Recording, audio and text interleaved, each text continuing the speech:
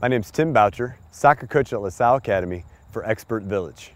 Next thing we want to talk about is we continue to talk about controlling the ball using your chest to do a chest trap. And what you want to do with the chest trap is as you see the ball coming in, you want to get it into your chest and drop it to the ground again so you can step and make a good pass. So you watch the ball in, it traps, drops at your feet. You don't want the ball to fly off. You don't want to hit your side and let it fly that way or that way. You want to stay square to the ball as it comes in, moving your feet so you're square to the ball. Getting a good trap, step, pass. Let's watch this demonstration. Ball goes up, traps it right to his feet, so he has control of the ball.